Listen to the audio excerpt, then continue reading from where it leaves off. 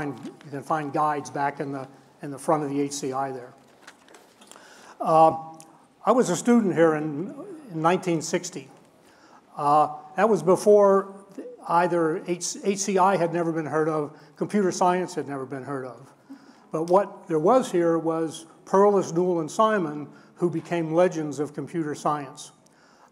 They were the people who started this whole thing. At the time, Alan Perlis was a guy who believed that the most important thing for the world was to create tons and tons of software, and for that we needed to empower programmers everywhere. So he started inventing programming languages. Now, you might not believe me, but I think of programming languages as sort of being a human-computer interface that requires you to think of programmers as being human. But so that was sort of the beginning, in my mind, the beginning of the relationship between people and computers when people started designing programming languages. Now, Perlis, aside from being a great innovator, was a guy who believed in doing everything by the seat of the pants, including managing the computer center and departments and everything like that, and including designing programming languages. As far as I can tell, ever since, programming languages have been designed by the seat of the pants, not by any scientific method at all. At the same time, by the way, Newell and Simon, his partners, in their pursuit of AI, also invented a programming language. That language was called information processing language. And if you think that being a brilliant scientist enables you to design a programming language, think again. That was probably the worst, most human, unfriendly programming language ever invented. We once asked Newell, well, why don't you, well, here's how it worked. It was like assembly language, one command per line, and you could have any identifier you wanted to as long as it started with a letter followed by one or more numbers, A through Z. We once asked Newell, well, why don't you even have mnemonic names for this? And Newell said, well, K298 is a really meaningful mnemonic to me. I think of K298 all the time. It represents the list of tasks or blah, blah, some AI thing. But anyway, so the history of programming languages has been, they've never been designed scientifically. Later in my undergraduate career, I was about to graduate, I had a meeting with Herb Simon in which he tried to convince me to become a graduate student in the new psychology department he was starting. I said, no, I'm going to go to MIT, and Simon didn't like that idea at all. But, and I think, frankly, it was probably a mistake for me to do that. If I had gone and joined that psychology department, I might have been another Stuart Card. Was not to be. And anyway, by 1967, computer science was a thing, and Newell-Simon and Perlis wrote something to Science magazine defining computer science. And it's really a startling document, even if you read it today, because it said, oh, computer science is the study of all the phenomena surrounding computing. Now at the time, and even today, every computer science department in the country, except for the ones here, think that computer science is about engineering, or it's a subform of engineering, maybe with a little bit of math. So that was a unique seed that was planted at CMU by Newell and Simon, who were social scientists, what actually eventually gave rise to the HCI Institute. So that's basically my story. Later on, when I was working at Xerox PARC, Alan Newell was a consultant there, and he and Card and Moran were inventing HCI. Alan actually tried helping me with a project in which we were trying to design programming languages according to good psychological principles. So we worked on that a little bit without much success, I must say. Finally, when I came back to Carnegie Mellon, after doing various projects, Newell called a meeting of about 50 of us. It was over in Wien Hall. He said, we need to have a human-computer interaction effort here at Carnegie Mellon, either in computer science or in psychology or somewhere. There were 50 or 60 people from all over campus tremendously enthusiastic about this, but nobody ever did anything. In fact, I sort of felt maybe I should do something, but in fact I left the university and did that kind of a thing in a company we founded called Maya Design, but didn't do it here. Maya Design, actually driven by a guy named Pete Lucas, blended together psychology and computer science using design from a real legitimate designer named Joe Belay. And that's really the first time I saw these three things put together. A few years later, I left from IA and came back to Carnegie Mellon, and Alan Newell had just died, so the first thing I said was on our agenda was to start an HCI effort, which my partner in crime, Bonnie, John, and I did.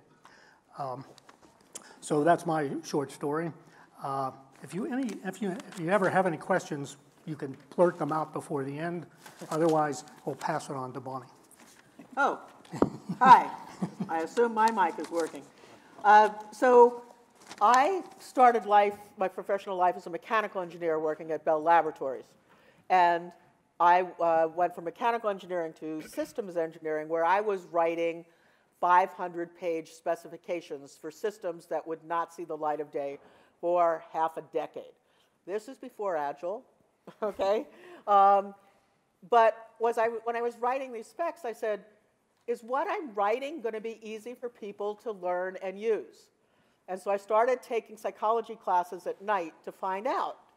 And I discovered that psychology was, as opposed to mechanical engineering, where I could predict how a machine was going to work because of things like gravity, okay, and theory of forces and stuff like that. There was very little prediction in psychology. It was names and dates and experiments with their results.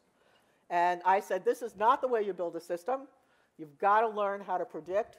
And so I started thinking about, how do I beat psychology into a form that engineers can use it? So I quit my high-paying engineering job and came to Carnegie Mellon as a psychology graduate student, otherwise known as a slave, in a program that was actually a PhD in the psychology department in human-computer interaction. That program was in existence for 2 years. It had 2 students before me and 2 students in my year. And then it died.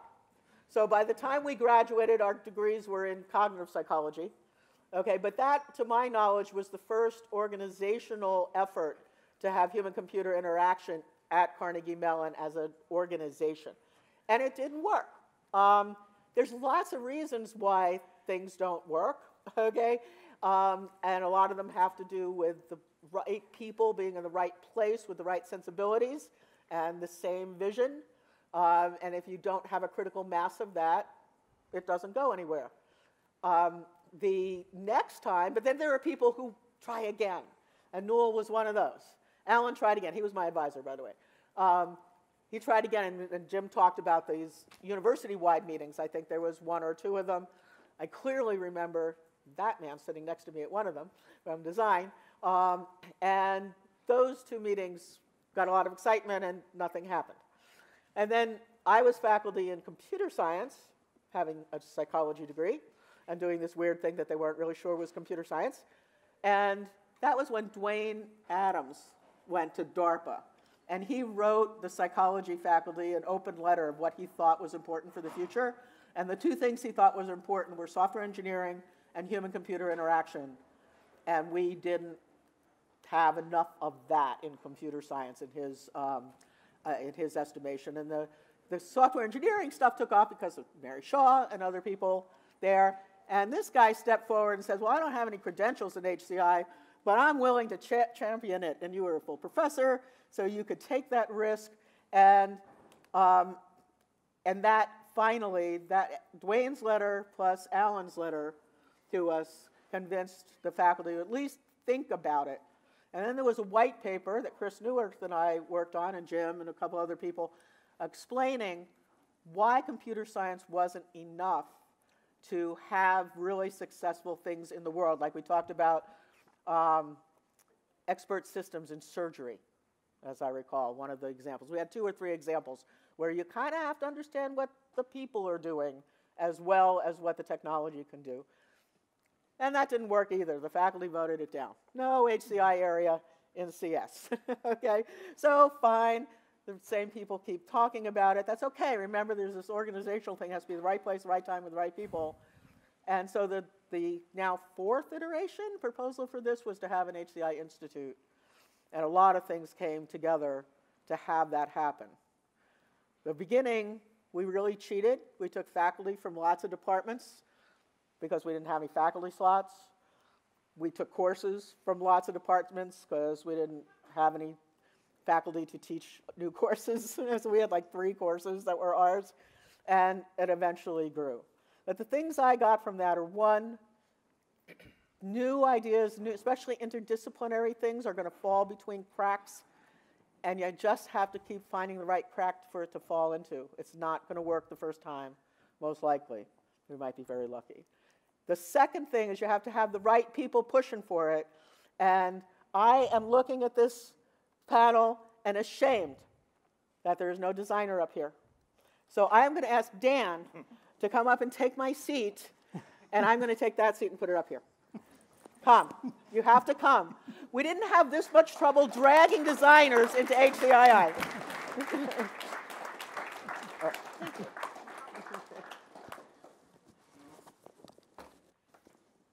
Yeah, you're there. Okay. You better go. I'm supposed to go? Yeah. Oh, wait a minute. We'll give you that. Your prepared comment? Yeah. No, we'll give you 10 minutes to prepare. To prepare what? Why you did HCI. Okay, go ahead. All right, Brad. Okay, well, I guess I'll go. So I actually always was interested in HCI. I started as an undergrad at MIT in the 70s doing HCI, which at the time was the Media Lab. They had a wonderful program for undergrads to do research.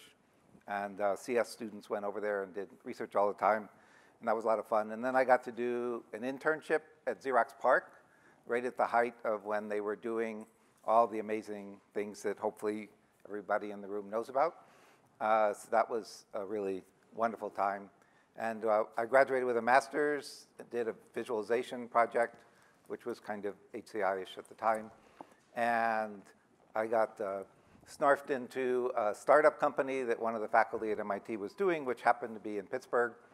It was a CMU spinoff. If you've heard of Sun Microsystems, it was a competitor to that. Didn't last very long. But I got to do a window manager, which was a lot of fun. And I actually was at CMU during the SPICE project, which Rick Rashid was in charge of, and he went on to be the founder of Microsoft Research. So we were doing that. Eventually, it was pretty obvious that the startup was going to fail, and so I figured this was a good time to go off and get a PhD. And I looked around the world to find places where you could actually get a PhD in the early 80s, which wasn't very many choices. So I ended up at the University of Toronto working with Bill Buxton and Ron Becker, and they actually had HCI courses available to take. My degree is actually in computer science because that was all you could do, but at least I got to do an HCI thesis and do research. Then I was wondering where to go. It wasn't a lot of obvious places to go, and I specifically remember Mary Shaw calling me as a senior PhD student saying, oh, you have to come and interview at CMU. And I did, and my wife was very happy because she grew up here. So that's how we ended up here in '87. Taught courses in HCI occasionally. I was very fortunate that Raj Reddy and a few other people had a bunch of money to do HCI, and we had some DARPA projects that the senior faculty helped us junior people collect. And one of the things that really kept me here all these years and kept this program going is the really collaborative nature of the HCI Institute. We've had, you've heard from Bonnie and Jim some of the issues that caused some of the other departments to be less friendly to some of our kinds of research, but within the HCI Institute, it's always been incredibly collaborative and friendly and collegial, and we frequently co-advise students. We try to collaborate independent of whether there are financial issues. If it makes sense research-wise or teaching-wise, then we just go ahead and do it without worrying about the other kinds of things, institutional reasons why that might not be a good idea. Oh, there it is. So it's always been a really wonderful place to be. It's been so wonderful to have all of our PhD students go out and be tremendously impactful, and our master students as well.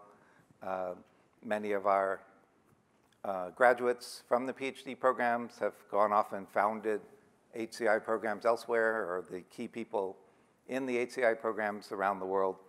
And we certainly are proud and grateful that they have continued to lead this area that we are so fortunate to be working in. Any questions? Ken Koedinger. So in 1984, I was in a PhD program at Wisconsin in computer science, interested in AI and how people learn, but kind of feeling like armchair AI was not the way to go. Like just sitting at your desk thinking about intelligence wasn't going to get us there. And I started to slowly discover that there were actually people who studied how people are intelligent. And cognitive psychology with Newell-Simon and a bunch of other great folks here at CMU, both in psychology and computer science, seemed like a much better place to be studying. So I came in '86 as a PhD student, and then started working in the Pittsburgh Public Schools with an intelligent tutoring project for math. And I guess one thing that I kind of stumbled upon at that point was maybe it'd be a good idea to understand the environment more deeply by participating in it. And I actually spent a few months teaching high school geometry as part of that project. I didn't know I was doing a contextual inquiry, and maybe technically I wasn't really, but in real ethnography. Yeah, in some sense, yeah, that's what that. So I guess I was ripe for being in an environment where we brought those things together, computer science and psychology in a sense for users, and certainly as design became more a part of it, that was great. And I guess the culture of the place that Brad mentioned is a super important lesson. But I do think another thing we were talking about and thinking about, like, what would you guys like to hear about besides us reminiscing about our history? And one thought was, HCI has been, in these 25 years, has become super successful, right? But in those early years, as I hope Bonnie's story already indicated, there was no sense that it was going to be. And there was a lot of pressure. Like, we felt a lot of, what, do you guys think this is computer science, for example? No way, right? And as we were starting these programs like the MHCI program, are these folks going to get jobs, right, when they go out? Well, we know now, right? You all did, and you made it big. Yeah, so thank you for that. But I think the lesson there is, like, you've got a new idea that's going to make a difference, stick to it. It'll work if it's a great idea. But going back to the culture issue, part of this was about appreciating that we could accept other disciplines. Psychology and computer science could live together, but then as designers, we're part of this too, understanding, like, I couldn't do what Dan did. I couldn't even fully appreciate and evaluate as we brought other designers in. So I very much remember Bonnie saying, like, let's ask Dan instead of just voting. And that was part of this very collaborative culture that I think was really critical to creating a successful and lasting environment. Are you ready? Yeah. Okay, that's a perfect jumping off point. Can you hear me? Okay. And I'll jump right in there, and I'll explain later how I got involved in this conversation. The fact that there was this openness in these early discussions to say what makes up a human-computer interaction designer / engineer, and the fact that, yes, you were willing to ask questions of designers, not just of human behaviorists or computer scientists and so on, because I think there was the understanding that if we're going to be designing, as was mentioned earlier, if we're going to be designing for people, we better understand people. from various points of view. And since we were involved in very early interface work in the mid-'80s, after the Macintosh emerged, I began to realize designing a page of information and designing a screen of information had a lot of similarities. And we could bring that to the table and to the discussion.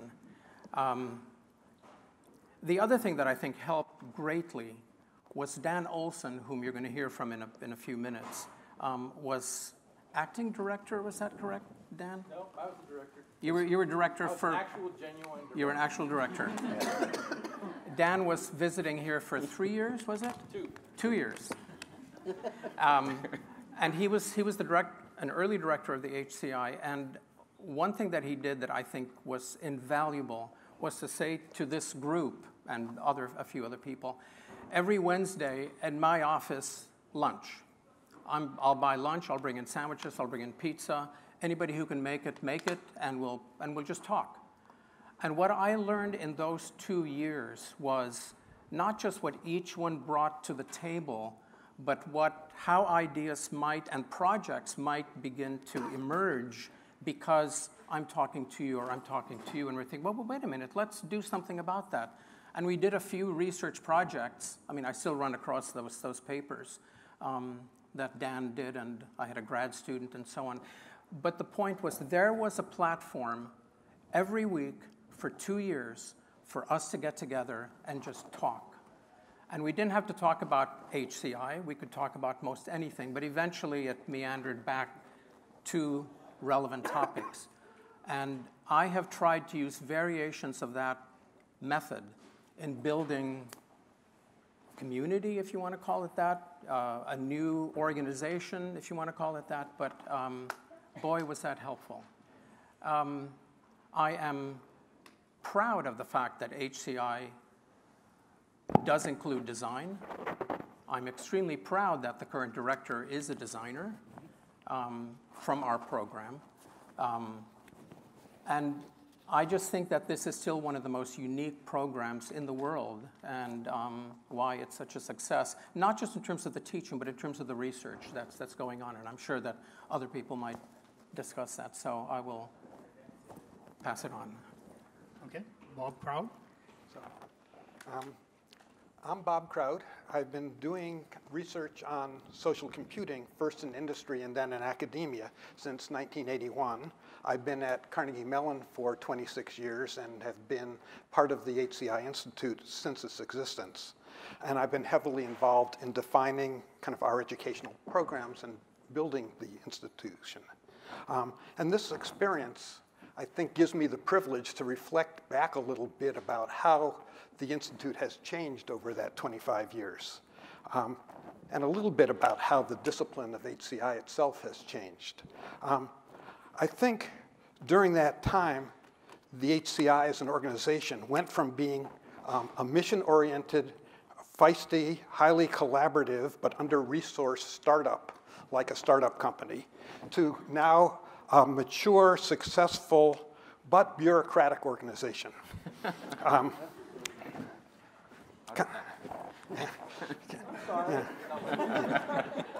So they should have known that I'm a glass half empty kind of guy when they invited me here. When he was on sabbatical, somebody had to channel that. So yeah, he was always with us. Okay. So along the way, getting from the startup to kind of an established academic program, we conducted groundbreaking research, educated generations of HCI practitioners in industry and professionals or professors in rival HCI programs, and we became a model for HCI programs in lots of other universities. But like a business startup, although we didn't all have a kind of an office and bunks in Menlo Park or Palo Alto, we did have Dan's lunch table. We were a passionate bunch of faculty motivated by a shared vision that understanding the relationship between people and computing was essential for both building computer applications that met real needs and for understanding the impact that the rapidly spreading technologies would have on people's day-to-day lives. We certainly weren't the first people to think that HCI was an important topic. Moran and Newell's kind of groundbreaking book was 12 or 10 years before 1983. It was 83. Before the HCI Institute. All of the major conferences, except for the design conference, had been in existence for 12 to 6 years before the founding of the HCI Institute. So the ACM conference on computer-human interaction, they didn't have the ordering right. But that was 1982, the first one of those. What set us apart wasn't deciding that human-computer interaction was important, but it was to become the first academic department in the country to be devoted to the study and teaching of HCI. So it was institution building more than anything else. And for, I think, most of us up here and the founders, it was an exciting and heady time because we were creating something new. We had this collective vision and a passion about its importance. In the beginning, we were highly collaborative with people kind of from all around campus. Chris Neuwirth in the English department, Dan in design, Bobby Klatsky, who might be here in psychology, just lots of people from around campus.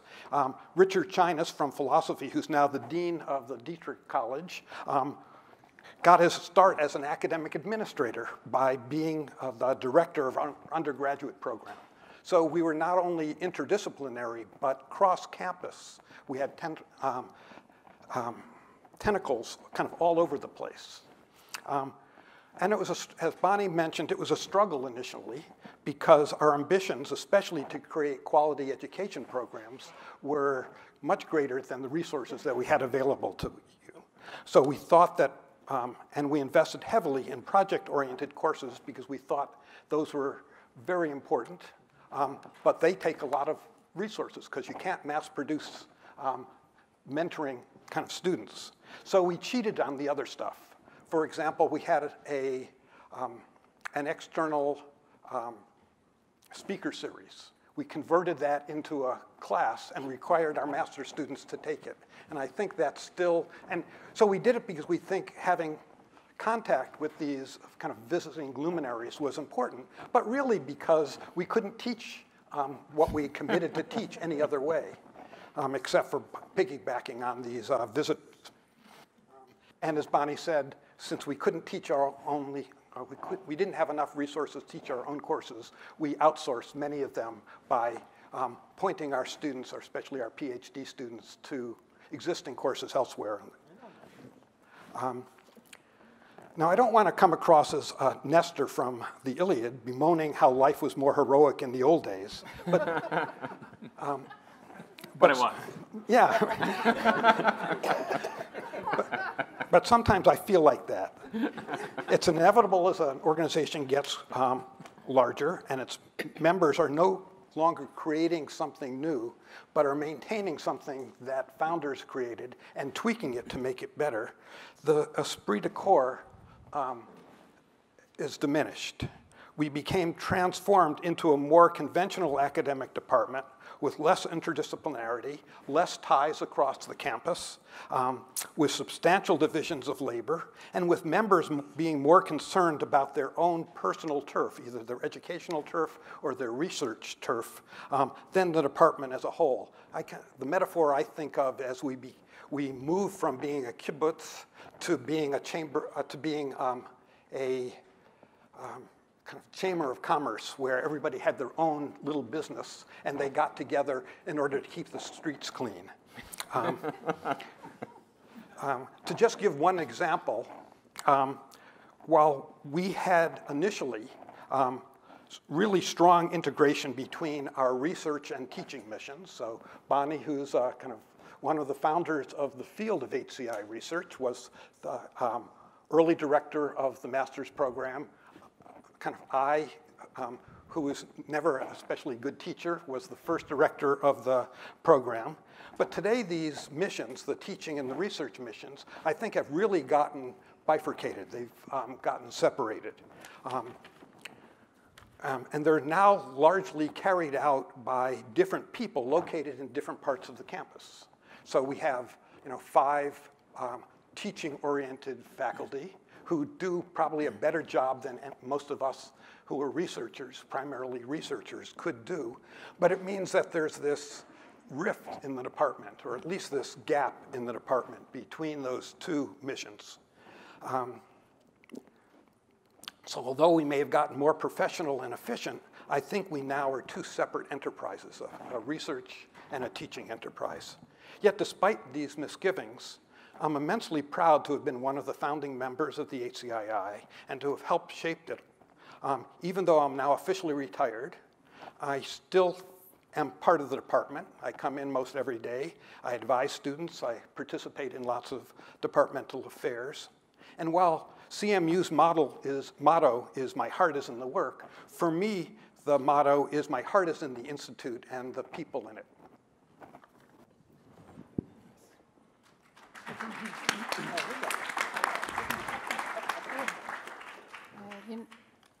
You know what, can you hear me? Yeah. You know what they say in Oklahoma, never follow a banjo act. I have a ukulele. I just did not prepare anything. What I did bring was an early document called Research on Computing Environments at Carnegie Mellon University. And this, and you can see on the cover of this, but this was a committee headed by Alan Newell, and I was on the committee, Lee Sproul and Brad Walter, and it gives thanks for advice to Michael Cohen, Douglas Van Howling, Rob Kling, Mark Lepper, James March, James Morris, Jane Siegel, and Bob Sproul. And it says, also, we are grateful for the editorial suggestions provided by Gaynell Green, who happens to be my mother. And at that time, this was 1983, and I thought I would just sort of anchor my comments around that year. Some of you were not born then. And things were very different. So I ended up at Carnegie Mellon because of who I knew and relationships and experiences. I happened to be working at the National Academy of Sciences for about 3 or 4 years, having come from the University of Kansas, and I was in Washington working at the Academy, and I ended up working for Herb Simon. And Herb and I worked together for a year for an Academy study of research in the social and behavioral sciences and psychology. And after I worked for him, he said, why don't you come to CMU, which I had never heard of. And at the time, he said, it's a great place. And I remember visiting with my husband in January, and I thought, oh my God, I'll last here for 3 years, that's it. And, but, just the idea of being in the same institution as Herb and the other people I met here was just a wonderful thing. And I remember I missed my plane for my job talk because I was so nervous I couldn't even pack. And eventually made it and ended up here. So that was 1979, 80, year of 80. And at that time, the only computing I knew about was the computing I had to do to get my dissertation done. And, Fortran and all that stuff. And I didn't know anything about HCI. I didn't know about the psych department program or anything.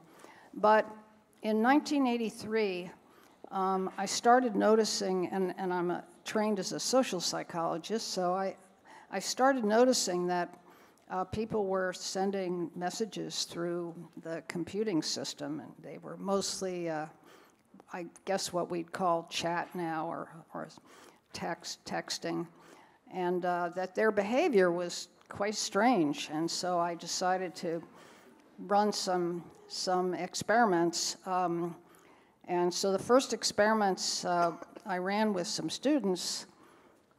We had, one control group was making decisions face-to-face, and the other group was doing it on the computer. And they couldn't come to decision. They were getting angry at each other. And in one session, I had to call the police because these students were just so angry at each other because they wouldn't accept each other's ideas. So that got me started on wondering about what it was like to work in a computer-intensive environment. And I I had no money, no grant money at the time to do this kind of work, so I told the story to Alan Newell, and he said, oh, that happens all the time. And he gave me $10,000 out of, I believe, Raj Reddy's budget to start work. And I got invited by the Robotics Institute at the time to have an appointment. So I ended up spending time across campus with all the computer science robotics types, and really got intrigued by all that, and so that started off a completely new career. I got so involved in understanding the implications of computing and the different kinds of online behavior that I ended up going for a year to a little company called Interval in California. And I decided I couldn't, I didn't want to stay in the social sciences department, so I went on the job market. And then I think it was Bob Kraut and Jim Morris and some others who decided to offer me a job at the HCII. And that was, I believe, about 1989. And I'll never forget getting an email that Jim Morris sent to about 30 people where the subject line said, confidential. Sara Kiesler's appointment. And it just struck me that when you put something online, nothing was confidential. That was just one of many, many wonderful experiences I had coming here. And I see some of my former students in the audience here. That's great. And colleagues. And one of the parts of the culture here, which I don't think has ended, and by the way, Bob, so I work at the National Science Foundation now, and he doesn't know anything about bureaucracy.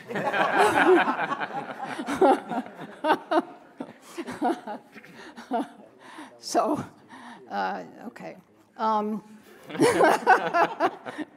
Yeah. So one of the things I do notice, and it's still around, and is the collaboration that happens when people co-author papers and work together in teams and form new projects that are interdisciplinary. And I do hope NSF has encouraged interdisciplinary work and collaborations across faculty and students in different parts of campus. And I think, and even across different universities and schools and nonprofits and community organizations and schools. And that is going to continue. And this place does it really in an incredibly sterling way. It's admired, I know, all across the foundation for, it's the CMU way. So that's my story. Oh, you get to keep the mic.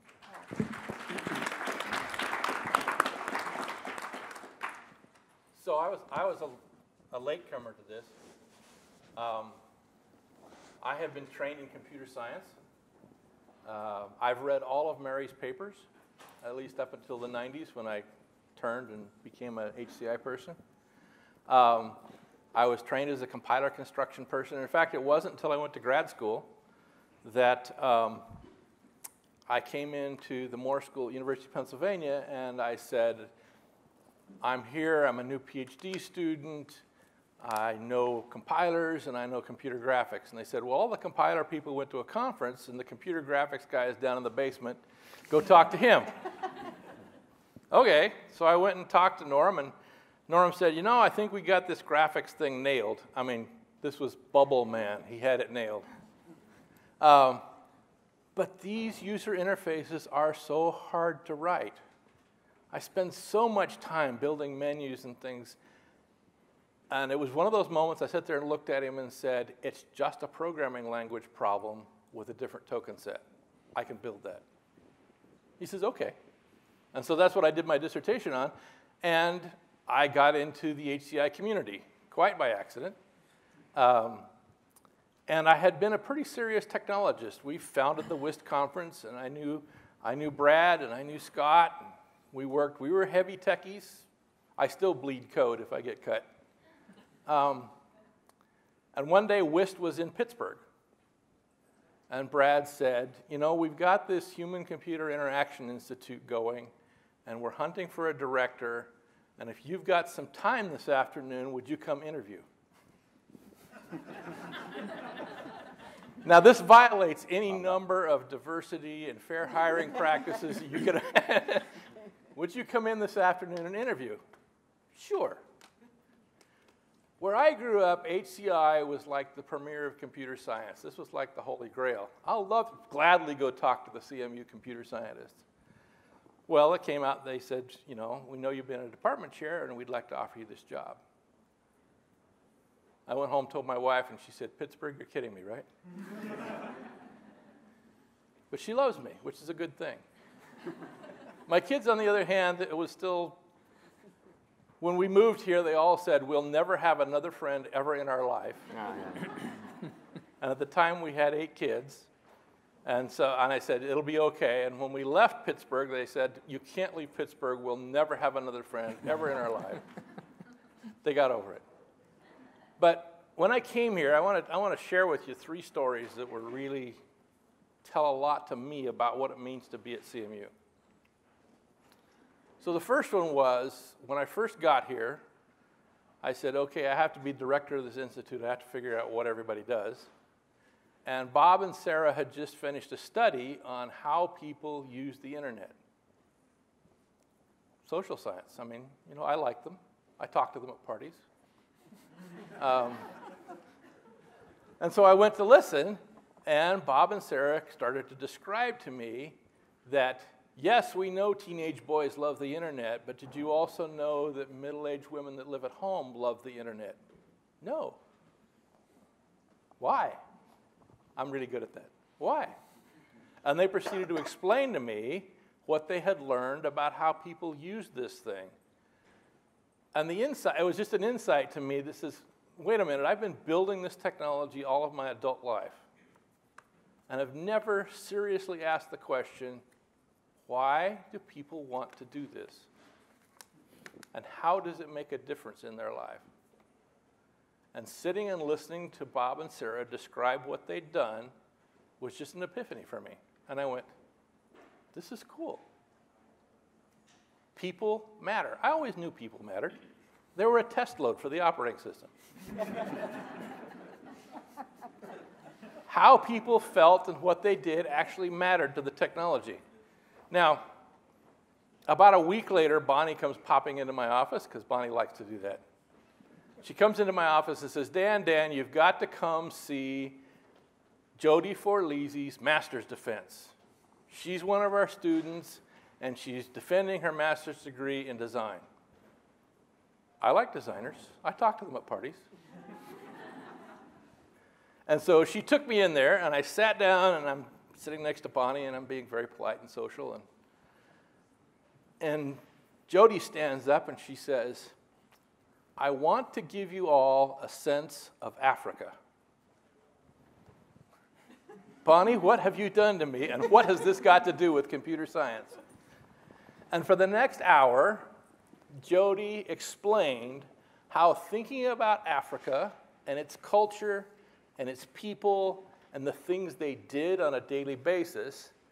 And then she led us to a point where she showed, and I'm sure she still got it in her office, she showed us the Africa stick. And I said, I have just listened to somebody explain to me a completely different way of deciding what an important technology is.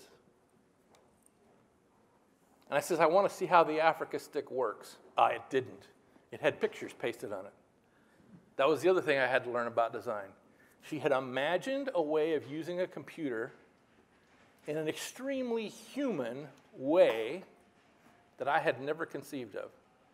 Never conceived of it.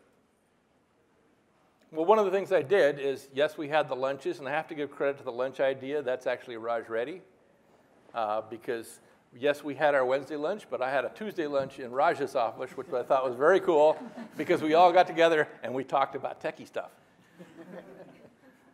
And what the college ought to do and where it ought to go. Those two experiences changed for me what it meant to do computer science. Because I had always known and always believed at the end of the day, computers don't buy product, computers don't use product. The only thing that really matters is the human beings in this world and how we serve them. And I had two sets of people from very different disciplines explain to me how to better use the technology I loved to serve the human beings that I felt were so important.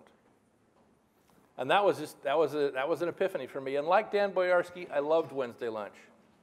I loved Wednesday lunch because of all the things that I learned. In fact, when I first got a little bit of funding, I funded one of Dan's students. I bribed Dan and his student to come and meet with me every week for almost the 2 years. We wrote papers together. And I would explain technical problems, and they would show me how designers would invent solutions to them. I loved it. I loved it. Now, another experience that is really important about CMU being, and I want to reinforce that interdisciplinary nature so much. One of the things I'd like you to think about is, if you think about geology, in the middle of the tectonic plates, nothing interesting happens. It all happens where they rub together. So as you're looking for where I'm going to go in my career, and if you think you settled down in the middle of HCII, or computer science, or psychology, shame on you. The cool stuff is at the boundaries. It's where new things rub against each other in ways that they never did before. Now, when I got here, as the director, one of the things I had to do is create an institute out of a collection of cats scattered all over the university. And so I said, well, the first thing we can do is we can create a catalog where you can go to one place and find all the HCI courses, because they were listed everywhere. And so I sent Marion, I'm really sad Marion's not here today, I sent Marion out and says, Marion, go find out what the procedural process is to rename and assemble courses on campus. She comes back to me and she says, you go talk to this guy in the computer center and he'll take care of it. Well, I've been at academic institutions and nothing works like that. I said, Marion, go out and find me what the committees are that I have to talk to, that I have to pitch, and I have to get approval. She comes back and she says, you go talk to the guy in the computer center. All right. So I went to Raj, who was the dean. I says, Raj, I want to bring all these courses together, and I can't get anybody to tell me who I talk to make this happen. And he says, you go talk to this guy in the computer center and he'll take care of you. And I says, Raj, where's the administrative committees? And he looked at me and he said, if we didn't believe that you were world-class good at what you do, we never would have hired you. And because we believe that, we will never put a process in your way to get the job done. I knew I liked this place. I knew I liked this place. Because we would get together at lunch and we would conceive of what we wanted to do and we would just go do it. And people like Jim Morris and Raj Reddy would back us up. And people like Mary Shaw, when we got in committees, would back us up and fly air cover for us and allow us to do new things that had never been done before. Now, I have to echo something that Bob said, and that is, in the world, there are pioneers and there are settlers, and they have a very different view of the world. And many of you, having received your degrees from this institution, have the danger of becoming settlers. HCI is the way it is. No, it isn't. HCI is the way we made it. And we invented it, and we just made it up as we were going along.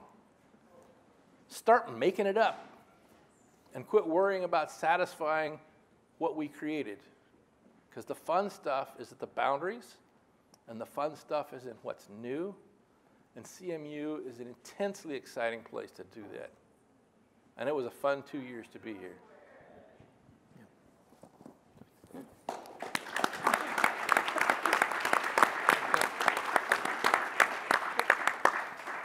Can I just add a quick response or another support for the last lesson that you just said?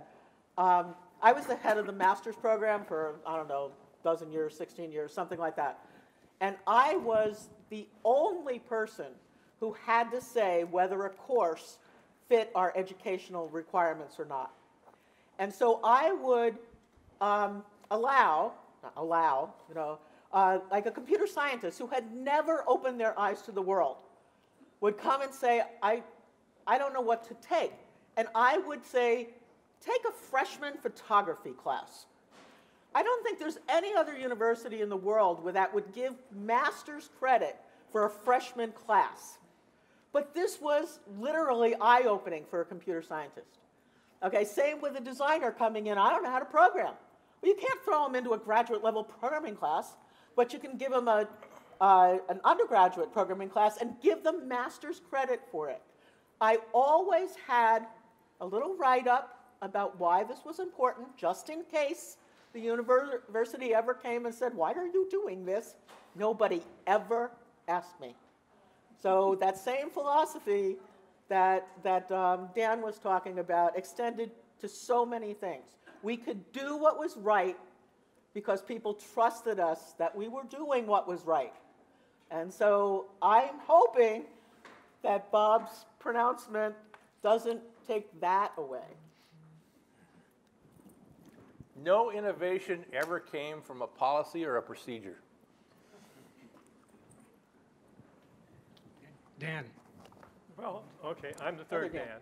I don't know if there's a fourth one in the pipeline or not. I came about very circuitously. I was a grad student at Stanford back in the times where things were a bit of turmoil. Matter of fact, one of my favorite artifacts on my shelf is a piece of a Spanish tile that used to belong to the roof of the Stanford president before the bomb went off. And I come to CMU right after Kent State, very placid. Everybody nose to the grindstone. Heart was in the work. Very different attitude compared to Silicon Valley at the time. Well, anyway, rapid decision making was impressive to me too. I came and interviewed. I never gave a talk.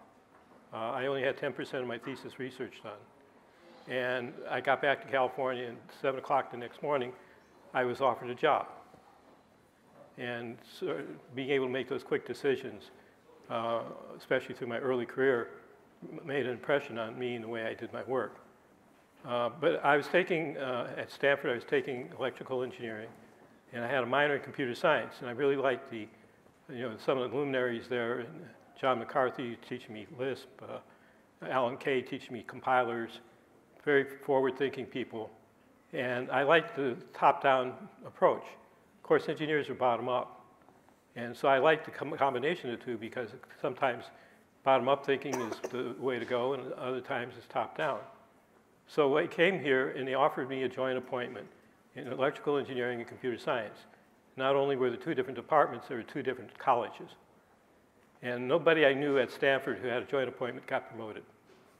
And everybody said, never do a joint appointment, it's a death. But joint appointments worked even before I got here, almost 50 years ago. And CMU knew how to make those cross-disciplinary things work. So that was intriguing to me. So anyway, I spent the first maybe 20 years here doing engineering type of design, designing multiprocessors, designing chips, doing software to synthesize new computers and so forth. And coming in about the 1980s, we had a system that you could actually specify a computer, what instruction set, how much memory, what clock speed, what you want to pay for it, what's reliability, what's the board area, and so forth. And we would synthesize the design in less than 10 minutes. So we wanted to figure out how to demonstrate this. So what we did is we actually synthesized the board, and we needed somehow to house it and get that extra dimension in. So I had actually taken on one of our previous boards, electrical engineering student told them to design a housing for it. And it turns out that we were doing the first generation 3D printing, about 1989. And so he built something that looked like a bridge. Well, most engineers, what they know about structural things, you're taught bridges and statics and dynamics. But I knew I needed help because there's a reset button. In order to reach the reset button, you had to put your finger through the fan. So I went to Dick Buchanan, and I said, do you have some undergraduates in design that could help? So we had somebody named Chris Kasabak came over, and he got us started on our first wearable computer, and then he was moving away on a Watson Fellowship to spend 2 years designing toys in Africa. And we asked him, do you have somebody else he could suggest? So he suggested his soccer-playing teammate, John Siewiorek, who later, with Chris, started Body Media, and then they bought by Jawbones, and now John Siewiork's high up in Google. But anyway, so they brought a totally different dimension to things. As a matter of fact, it was really great because the engineers would try to fit the electronics into the shapes that they had created. And for a while there, we actually were one of the best international design houses. They actually submitted designs to competitions, and were winning these competitions. And it's kind of interesting because the juries totally missed it. They said, well, it looks almost good enough to work. Well, we had the systems in the field out in California doing maintenance on marine amphibious tractors. So it was really getting this technology out to the world. In the meantime, they were teaching Alcoa how to add colors to their 3D printers and get usable plastics. So it was a really creative, inventive time. And then I was director of the Engineering Design Research Center, which was an NSF center looking at design across the curriculum. And we graduated that center, and Randy Pausch comes up to me. And I had watched Randy, and I watched the formation of HCII as a computer science faculty member. And so I was asking Randy, I saw him, his hiring talk and so forth. He comes to me and says, how would you like to be director of HCII? And I said, well, that sounds intriguing. I never thought of it. You know, it's a chance to learn a whole bunch of other things, not only design, but social science and so forth. And so I said, Randy, but you're the obvious guy. Why not you? He said, well, we've had a search committee because somebody only wanted to stay 2 years. And it failed.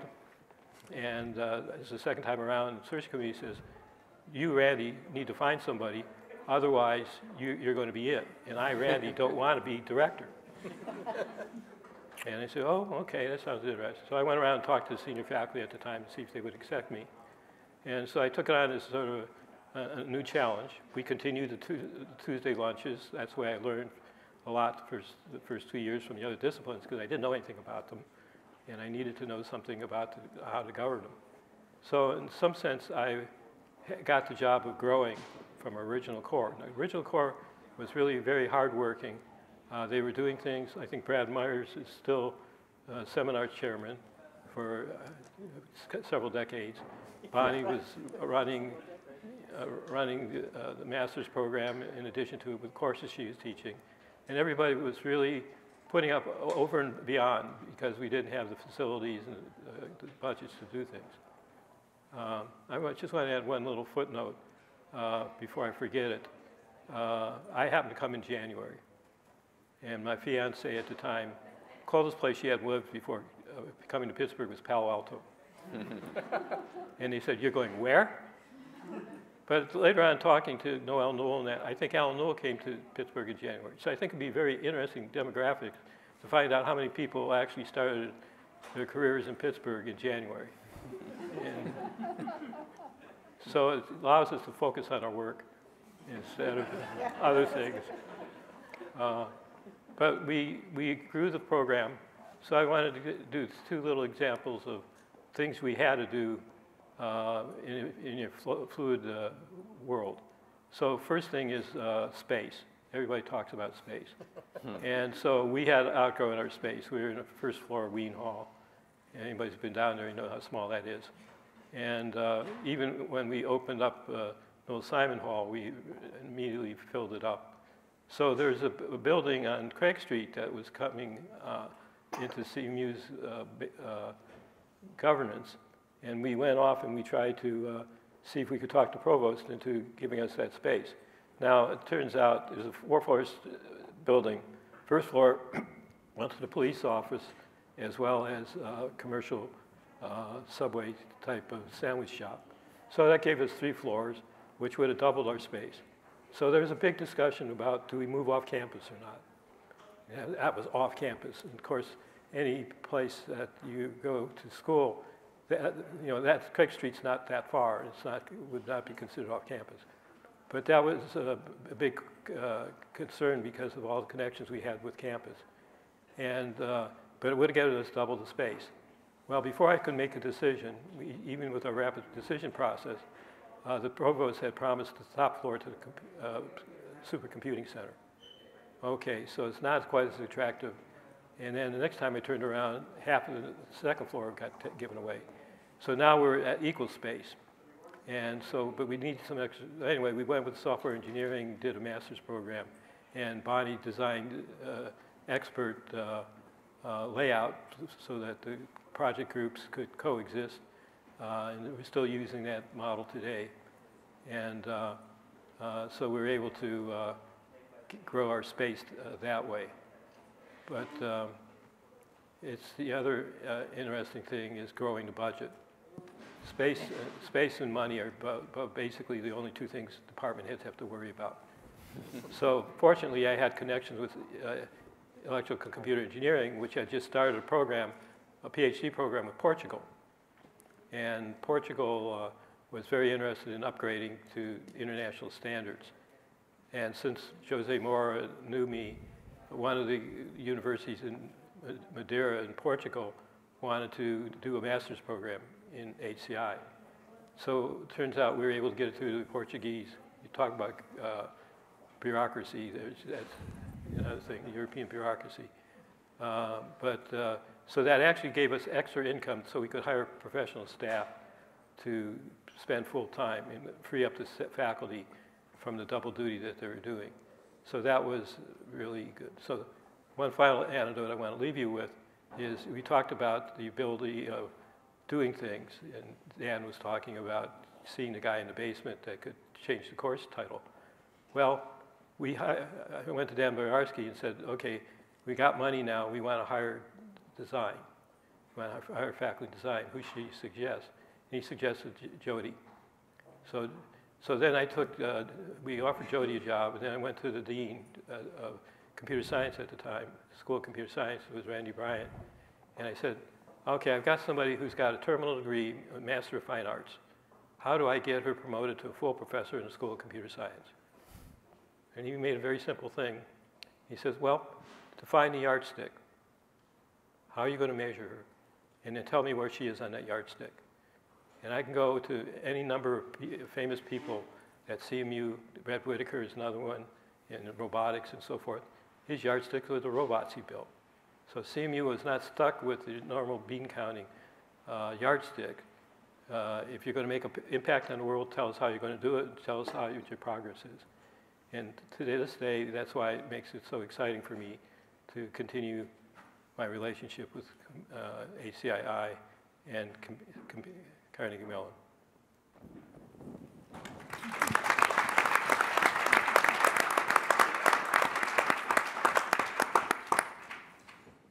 Okay, we have a few more minutes, maybe 10 or 15 minutes.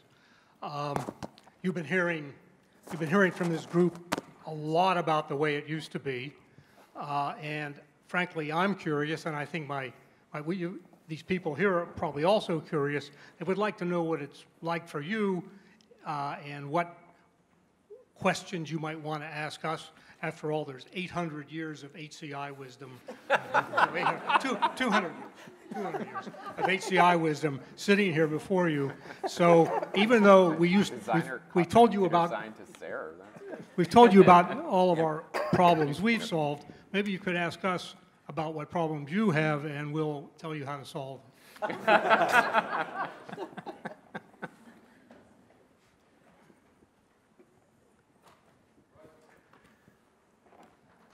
Hi. So I'm an alumni that just graduated in May with a major in global studies, minor in entrepreneurship, minor in intelligent environments. So I'm one of those interdisciplinary and the people in the fringes, always trying to push people to create new things and push them out of their comfort zones. So I guess the one thing I just wanted to go back to, maintaining an ecosystem versus, creating something new. What do you think are like the 3 things we as the new generation should push forward in, developing artificial intelligence and developing, this autonomous world around us? Thank you. So one of the keys I always use, and part of it I acquired here, and part of it was just the way I grew up. The question I would always ask is, who do I serve? If I do what I do, whose life is going to be better, and how will I make that better? And if you keep chasing that kind of a problem, you will always have exciting, fun, interesting things to do.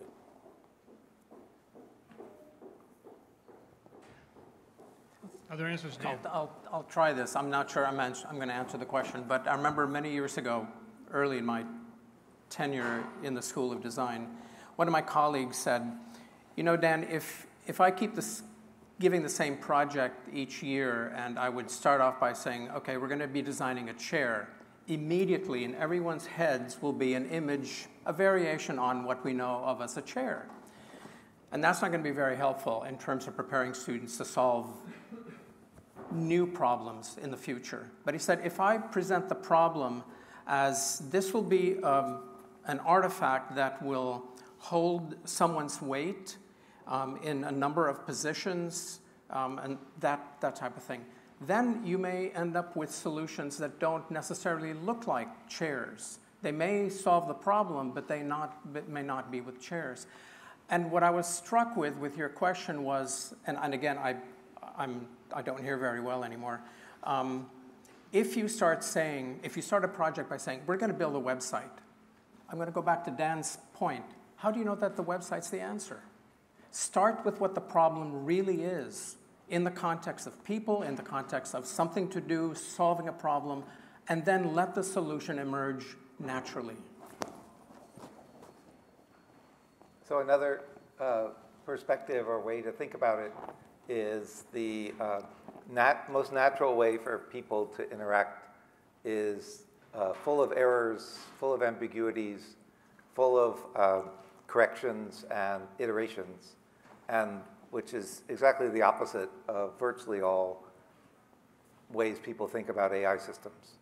So approaching it from the perspective of assuming it'll be an interaction, not just a one-shot question-answer.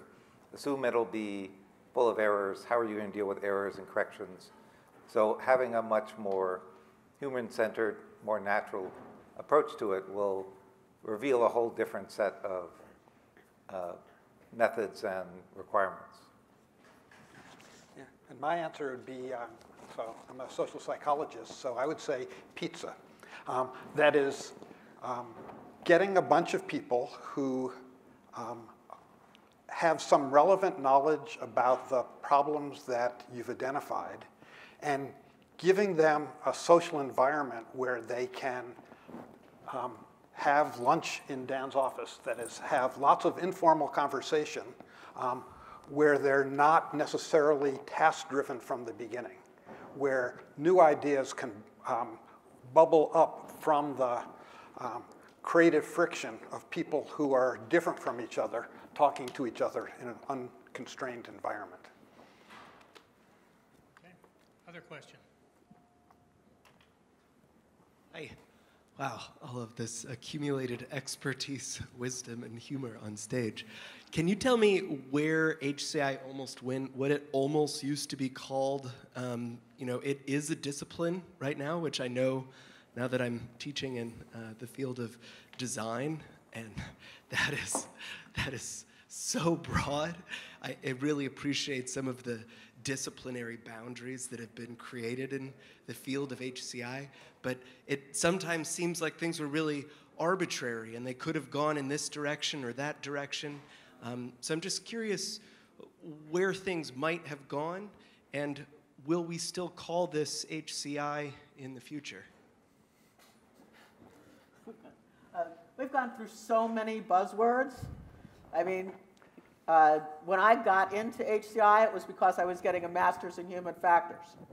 Okay, but they didn't like human factors just being another offshoot of that, because human factors was viewed, those people were the nags. Those were the people who told the engineers they were wrong. They were wrong. It failed. People couldn't use it. They were wrong. They came in afterwards and did evaluations and discovered that it was wrong. Okay, and so we had to have a new name because we didn't want to just be human factors. And if you want to actually read about that, the paper that Card and Newell wrote after the, what was it, 85 CHI conference where Newell gave a talk, came an HCI journal paper out of that. I can't remember the name of it, but the upshot was, you can't just be a nag like human factors. Design is where the action is. And so all our theory, all our experience has to be translated into actually being the upfront design. Otherwise, we will fail as a field. And so, so that was HCI because it was in the HCI journal, or maybe it was CHI because it was first a talk at the CHI conference. But it wasn't human factors. Okay? And then HCI is too small because it's human computer interactions, computer-supported cooperative work, user experience, because getting broader. I can't tell you what it's going to be next, but I bet in 5 years it won't even be UX. Yeah, one thought in that regard is, I think somewhat goes back to Dan's abstraction of the fundamental problem. And maybe Brad also said, ultimately what's most important is the interaction. Like, maybe that's what we should be, interaction. It's the name of our journal, or magazine anyway. Yeah, right. And that opens the door. I mean, we're already seeing, you know, is it computer or is it human-human interaction? Is it human coffee pot interaction? I don't know if that's a computer, yeah, but yeah, fundamentally, the sort of the theory and the design are about making that interaction be powerful. So one of the things to me is that, you know, will HCI always be HCI? Probably not. I believe the human will always remain, because at the end of the day, the humans are actually what matter. If you talk to most people today and you say, do you spend a lot of time on your computer? They will say, no, I spend it on my phone. Talking to people? No. There's a computer in there, really? So that technology, the shape of the technology, it's going to change. It's going to change a lot. The things we can put a computer into, it's going to change a lot. People? No. But people are what's exciting. And will there always be an interaction? If you're on the edge, there's always interaction. It's only in the middle of the plates that there's no interaction. So I just want to add to that. Maybe it's a quarrel, but I remember the first thing that Bonnie always taught in her classes was the user is not me. Yeah?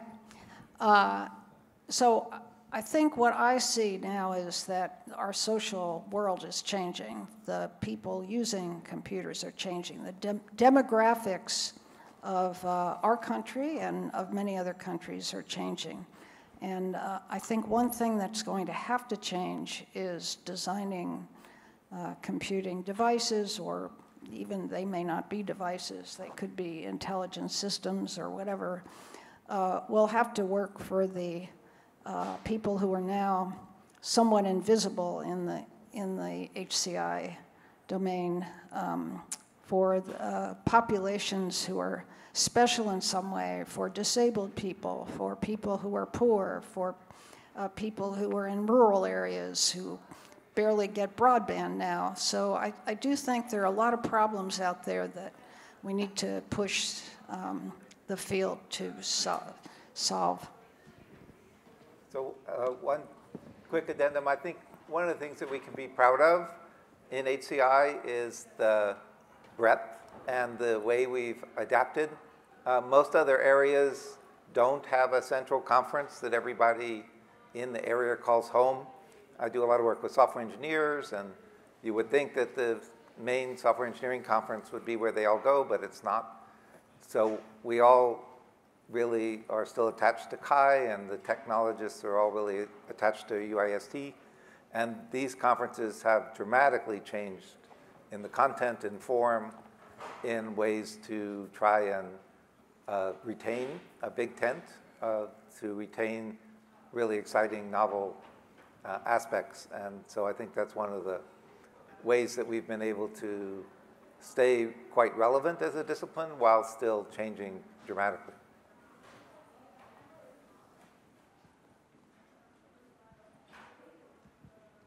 Hi. So I'm currently in design strategy, and I'm always trying to figure out how do I get at the right insights or figuring out certain frameworks to understand more about the user.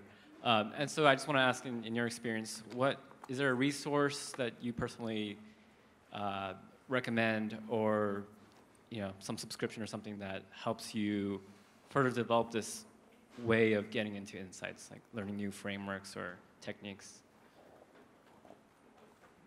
I tend to use Humanity. Could you clarify? If I want a new insight, literally, I will go find a new place or a new thing, and I will just sit and watch what people do. And finding a new context and just watching what they do. Frequently, the ideas I get will be completely unrelated, but I find Humanity the most inspiring of all. What do people do? What do they need? How are they suffering? What are they struggling? Why did they come here? Why did all those people stay away? If you just sit and watch people and ask yourself questions about them, and then write notes, you'll come home with notebooks full of interesting ideas and insights of things you could do. Ask good questions, ask others. When you said people, I was thinking more like asking the people around you. That's another part of the people. You guys are like me. I want to ask real people. Yeah. No, I'm all for watching what others do. But I think even when you're doing that, the questions you bring to the observations are critical in terms of what you see. So having good questions, asking them while you're observing, asking them of your others, maybe even asking them on Google. Put all those three things together, and maybe that's your strategy. I'll tell you what Herb Simon told me. He said, Sarah, you need to read Science magazine. All of it. All of it. And he did. He read it cover to cover.